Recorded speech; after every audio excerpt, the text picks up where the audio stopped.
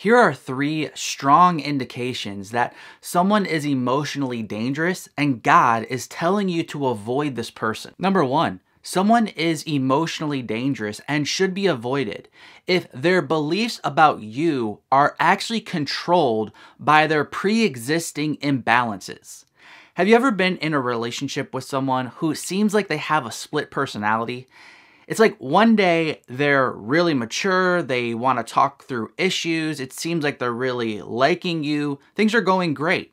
But then all of a sudden something switches, like a light switch, and then all of a sudden they're imbalanced, they're paranoid, they're reading into everything that you say in the worst possible way, and then they flip back, and then they keep flipping back to the other unhealthy state. This type of person is usually being controlled by things that have nothing to do with you. This flip-flopping aura around this person is usually attributed to imbalances that this person had before you even came into the equation. And thus, this makes a relationship with this person very difficult because no matter what you do, you're not going to be assessed accurately because they're just seeing you through these imbalanced lenses. Now, don't get me wrong, all of us struggle with being imbalanced as humans. Some days we're just off. We can get narrow-minded, especially when we're in arguments with people. We can start just pinpointing our one view and we can't see anyone else's view, and we all get in that unhealthy state of being. But what a healthy, normal person does is they realize they're doing that, and they might stick to it for a while because we're all sinful, but eventually they snap out of it and they say, I'm not acting right. I need to change this. I'm being imbalanced. And so they have this self-awareness to know I'm not acting right, and either they don't act on those feelings or they work on those issues they know they have. Worst case scenario, they wake up the next day and they realize, man, I was a jerk. I acted ridiculous. I need to apologize to that person that I was disrespectful to or imbalanced towards. So an unhealthy, dangerous person lacks this self-awareness. They never snap out of that imbalance that we all experience from time to time, and they just always live in that place. They're totally committed to the belief that their reality, the reality, is always accurately reflected by their feelings. The rest of us, normal people who have normal issues, realize our feelings are off sometimes, and we're viewing reality in an unhealthy way. Imbalanced, dangerous people who really just need to be avoided are unable to accept this. They always are committed to the belief that my feelings are always accurate and reality is always accurately represented by how I feel. These type of people are unable to see that they have issues and that they need to work on them. The hallmark trait of an unhealthy, dangerous person who really needs to be avoided is the person who always blames other people for their own issues. Sadly, there's nothing you can really do to help this person if they're not willing to receive help, and if they lack the humility that we all need to accept that none of us are perfect. We all have issues. If this person thinks they're perfect when they're really not, you're going to have to avoid that person because they're dangerous to be around. As Proverbs 9 verse 7 says, whoever corrects a scoffer gets himself abuse, and he who reproves a wicked man incurs injury. Number 2, someone is emotionally dangerous and should be avoided if they're narcissistic and they're gaslighting you. Have you ever been in a relationship with someone that you really cared about, but you have a problem with them and you're scared to bring up this issue? But after a lot of prayer and contemplation, you come up with an idea of how to express your concern in the most loving, gentle way possible. You're feeling good about it. You go there all prayed up, ready to go, and you share that problem, and everything is turned around on you. Suddenly, this person turns the conversation, and now they're attacking you. You're the crazy person. You're the one with the issue. You did your best to be gentle and loving, but this person was completely unwilling to hear it, and now you walk away feeling like a total failure, like you completely misunderstood the whole situation, and really, this person's the victim and you're the bad guy. If someone is making you feel like that over and over again, and this is a repeated theme in your relationship, odds are that person is narcissistic and they're gaslighting you. Narcissism and gaslighting usually go hand in hand. A narcissist, as many of you know, are very self-centered, they're completely narrow-minded, everything in the world revolves around themselves, and people are tools to be manipulated to accomplish whatever that person wants to accomplish.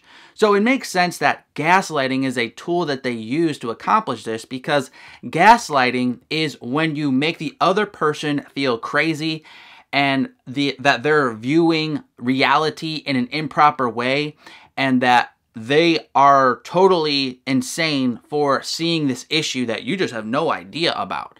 That's gaslighting. And it makes sense that a narcissist uses that, because a narcissist always needs to be right. Therefore, they need to have a tactic to make this other person see the world that they want them to see it in. Now, again, just like in point one, we all have to realize that at times, we all have that selfish tendency to try to twist the situation and make ourselves look better than the person that we're arguing with. Everybody does that type of thing. That doesn't mean you're a hardcore narcissist and that you're always gaslighting people. But again, a healthy person eventually wakes up and they're repentive, they're humble, they realize, I screwed up. I need to make that right. I need to change that type of selfish behavior and mindset. I need to stop, twisting this person's words around. And if they did that, they go and apologize and they try to do better in the future. This type of person I'm talking about in this video is unable to do that. They're never able to accept that it's impossible for them to always be right and for everyone else to always be wrong. That's just not possible. Things won't ever get better if you're truly dealing with a narcissist. The only way for things to get better if you're actually dealing with a narcissist is for that person to no longer be a narcissist. Now, does that happen? Yes, it can happen. By the power of the Holy Spirit, people can repent and change and work on their mental health issues and repent of extreme selfishness. Does it happen often? Unfortunately not. It's a rare instance that a true narcissist breaks out of that narcissism. So if you're dealing with this type of person, the only solution is to remove them from your life and pray for them. As Proverbs 22:24-25 explains, "Make no friendship with a man given to anger, nor go with a wrathful man, lest you learn his ways and entangle yourself in a snare." And number 3, if someone is being dependent on you in an unbiblical, unhealthy way, oftentimes this means that they're emotionally dangerous and should be avoided. Now, in healthy relationships, there should be dependence on one another. Depending on someone isn't a bad thing. You want someone to depend on you and drop their guard, and in a loving relationship, you should be free to drop your guard and actually start depending on this other person. As Galatians 6:2-3 explains, "Bear one another's burdens and so fulfill the law of Christ. For if anyone thinks he is something when he is nothing, he deceives himself." But in context, these two verses, Galatians 6:2-3, are actually surrounded by, sandwiched by, two warning signs in Galatians 6:1 and in Galatians 6:4-5. Verse 1 states, "Brothers, if anyone is caught in any transgression, you who are spiritual should restore him in a spirit of gentleness. Keep watch on yourself, lest you too be tempted." Here we can see that it's good to try to help people who are struggling, but we also need to be really careful that we don't get so involved in someone else's mess that it becomes our own mess. Galatians 6:4-5 then states, "But let each one test his own work, and then his reason to boast will be in himself alone and not in his neighbor. For each one will have to bear his own load." Not only must we be careful we don't get dragged down by other people's issues, here we are also warned about the dangers of trying to take credit for other people's good. In other words, it's wrong to try to find our identity in someone else. The only thing we can really do to help each other is to point each other to the one true Savior, Jesus Christ. If someone's unwilling to look to Jesus and they're only wanting to look to you to be their source of hope and healing and just their everything, then this is a sign they're depending on you in an unhealthy, unbiblical way. Consider subscribing if you want to help support this channel. And here's a playlist of past videos I've done about unhealthy people who should be avoided. I'm Mark from ApplyGodsWord.com. Until next time, God bless.